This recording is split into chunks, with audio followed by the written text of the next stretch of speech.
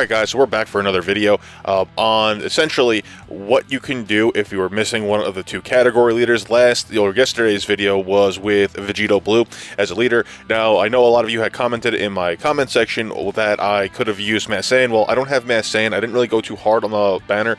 I did like 1, 2, 3, maybe 3 multi-summons total between all the summons that I did. I just had every single banner card except for the 2 new ones.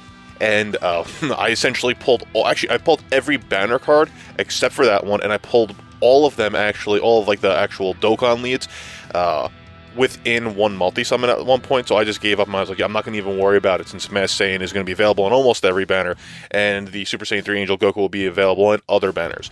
So with that being said, that's why I didn't use the Mass Saiyan Bardock. If you use Mass Saiyan Bardock on that team for the Fusions team, he would get the additional 3 key for the actual support, which makes him a lot more viable because, you know, he gets the tech buff from Super Saiyan 4 Gogeta, and he gets his own buff. It's almost the same thing as the Super Vegito Blue. The only difference is he's getting the additional 3 key. So, I just like the Vegito Blue better because he tanks a little bit more, so even if I had Mass Saiyan, I probably would have spoken about him, I still would have probably used Vegito Blue. Now, in terms of this team over here, this is going to be the Omega Shenron team for the Shadow Dragon category. Now, I have all my Shadow Dragons here, as you can see. I have Sin Shenron, my Omega, the Strength Omega, which is a Rainbow Star, which is freaking awesome. He has 20 crit, 5 double attack. I have my leader, which I should really start it off with, Rose, who is 100%. I have him 15 crit, 11 dodge, because they get, or not dodge, double attack. That's inherently what agility get. Now, I have him as a leader because he's for extreme type buffs.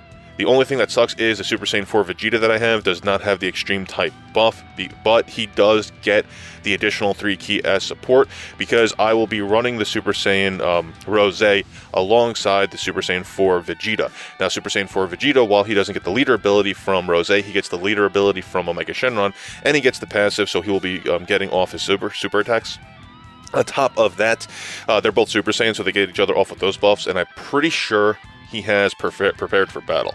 So he gets an additional 2 key, so he's fine. You know, these two linking together are a really good team. The only thing that he doesn't have is GT, but everyone else here has GT. So the lineup that I'm going to try to set up is Super Saiyan 4 Vegeta with Rose, and then my friend Omega. By the way, my friend Omega is pretty sick. He has 15,700 attack and 12 crit with 14 double attack, so he is freaking pretty damn badass.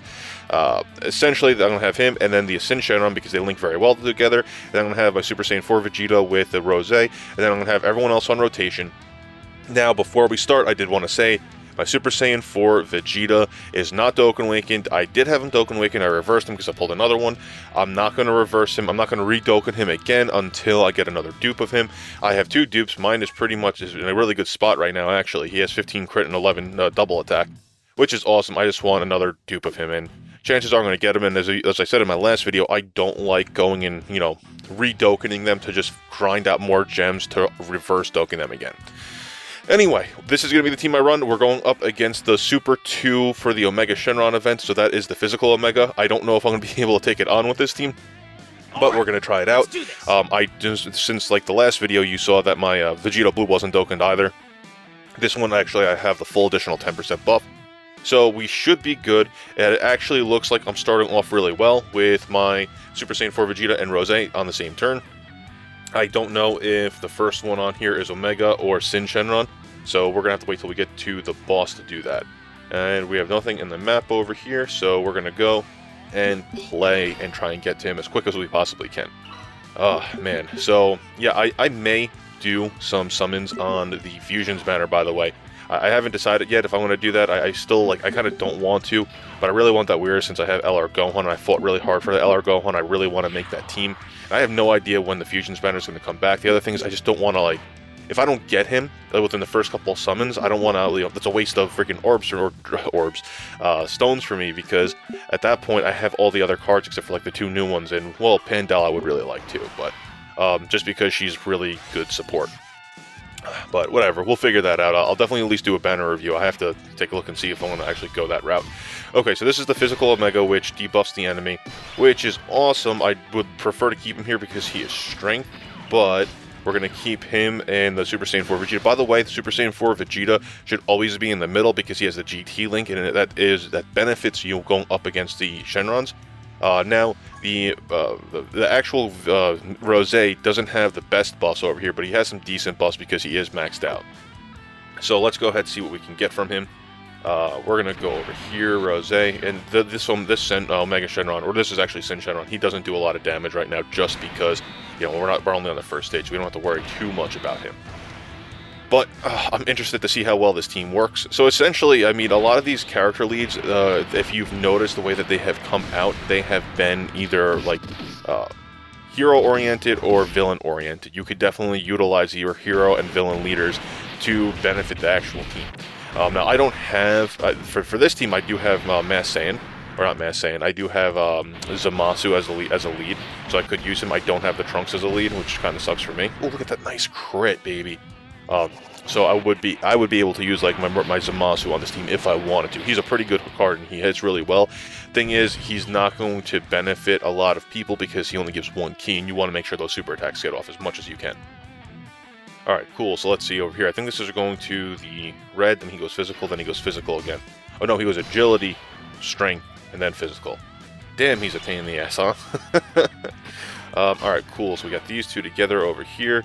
Yeah, look at that. That Shadow Dragon Link is awesome. So this is the Tech Nova Shenron. I know I pronounced him so horribly. I butchered his name. Oh no, this is Nova Shenron.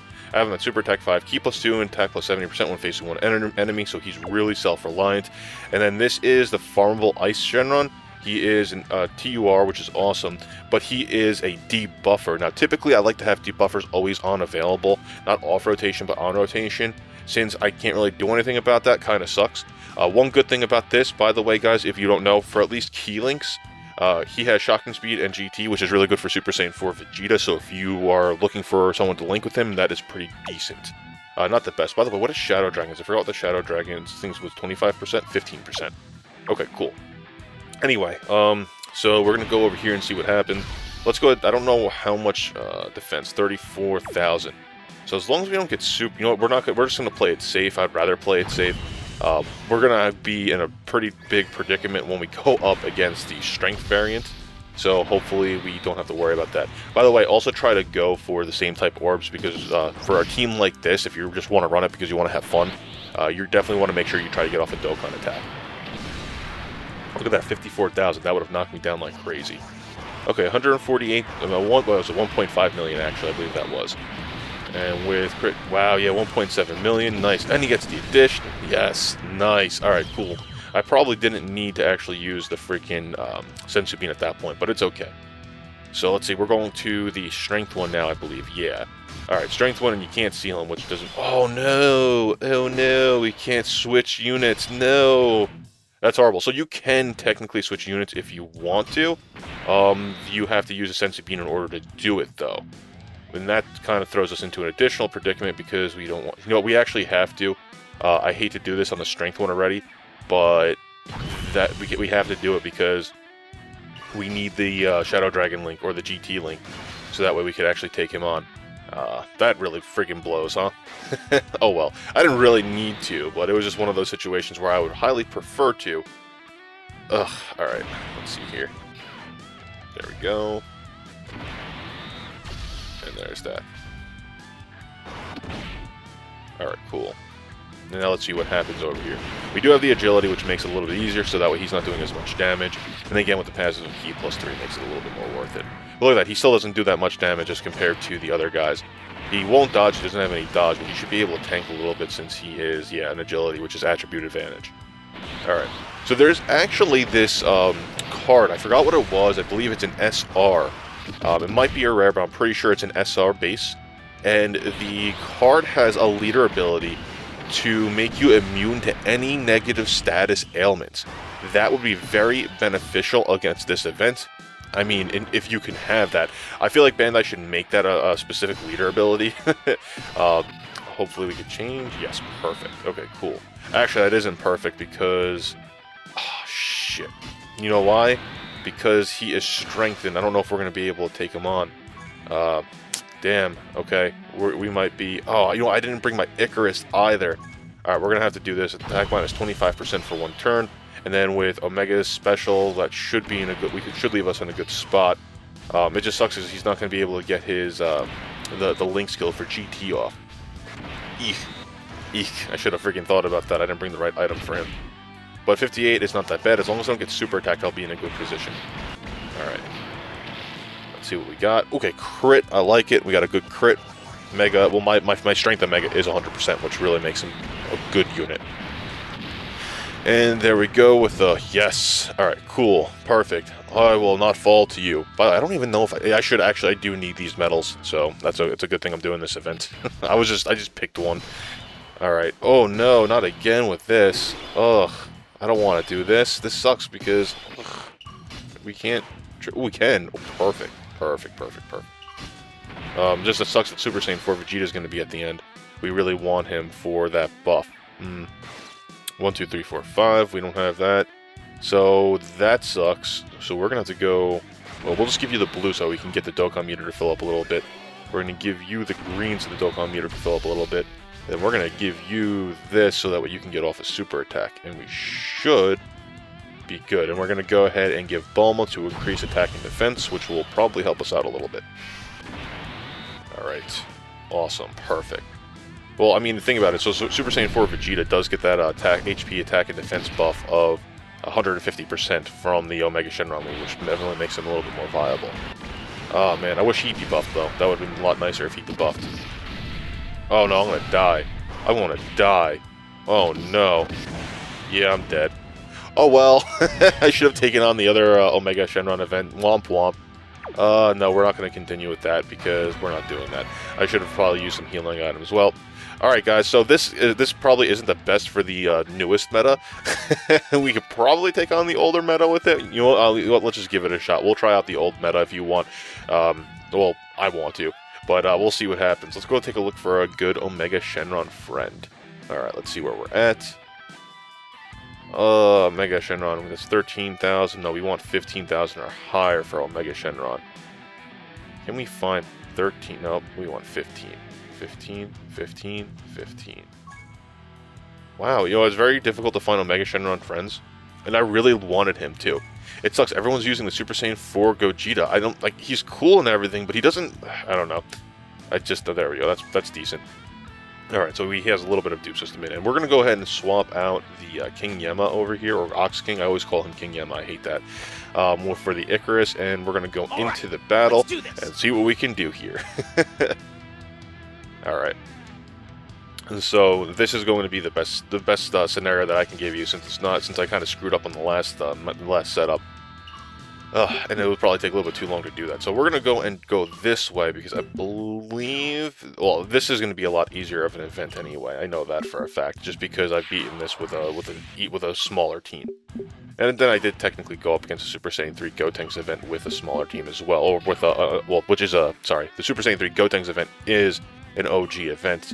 So 70% leader, it's a little bit easier. Can't really compare the two teams by going up against 120 lead on one video and a 70% lead in another video. So 70% lead it is. But yeah, I'm trying to think. I don't think that the Mass Saiyan might not really won't come into play here. It's not going to do that much. It's not going to benefit you that much.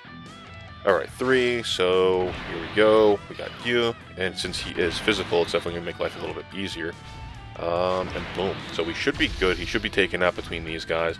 If he's not, he'll definitely be taken out next round. And I don't believe the Omega Shenron on this event actually has a prevents you from moving around. Correct me if I'm wrong. I'll find out in a couple of minutes. Because I still have to go up against the Ice and Nova Shenron, which really suck. I hate those two. They're such a pain in the butt. This event was a pain to grind out back in the day. I always hated grinding out this event. Alright, so there's that. And I'm just waiting. I can't wait for Nova Shenron to awaken. Oh wait, no, I'm sorry. Nova Shenron already awakens. What am I talking about? He already awakens on the global side. That's just me being, not paying attention, because he Dokkan awakens with the, I believe, the new super event that came out. The one that I just failed at. Alright, cool. So we're going to go ahead and take my Omega, put him at the end, and we're going to have the friend Omega one-shot, or should be able to one-shot. I always forget the name, so that's Ice Shenron. Should be able to one-shot Ice Shenron. and then this Sin Shenron should be able to either take him out if it's not one-shotted, and then or start off Nova. Then Omega should be able to take out Nova without a problem at the end. Also works out. I love how little damage they do when Omega Shenron is on the field. Oh, jeez, that's awesome. All right, let's see what happens here. Boom. All right. You know, one thing I was thinking about is bringing a physical team. I do have the Korra, so I might do a separate video with the Korra with a Shadow Dragon arc, because I do have some decent characters. Not all of them are going to be amazing, but I should get some decent buffs between the two of them, because if I have Korra, he's physical, he gets the buff from, what do you call it, from the Omega Shenron, the physical Omega Shenron. I could bring full power Frieza, which is an extreme physical type, so he gets both from both ends. So that's 120, so that's 170, plus 6 ki. So that'll be for Korra and Frieza, and they would be on one rotation. On the other rotation, I would have Sin Shenron with my friend Omega Shenron, and then I'd figure out who'd be on rotation. That actually sounds like a better plan than what I'm doing right now, actually. Yeah, I'm probably going to do that in the next video. Okay, cool. Debuffing, because this is going to be too long of a video for me to go any further with that type of a team. I might do a team setup before we go take it on, but I'll do that and I'll record a separate video of that event, and I'll probably go up tomorrow. Right, cool. And a lot of damage, but it was only a normal attack, so it wasn't too bad. And they have the GT link, so Super Saiyan 4 Vegeta should do some decent damage. Yeah, wow, he got a crit, one-shot at him for 2 million. That's what I'm talking about, baby. This event is very easy if you have the GT links. It's a pain because it's long because of the amount of people you have to fight, but it's definitely easy. Alright, cool. So we have Friend, and Friend is going to go here, and we're going to go here.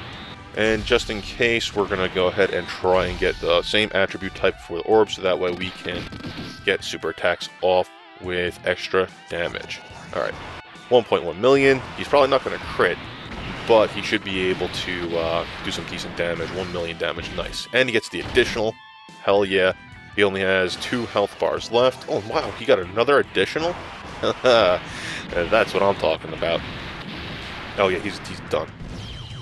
Wow, knocked out, baby. Got my 7 medals. So, yeah, this team's definitely really good for this event. So, yeah, that's awesome.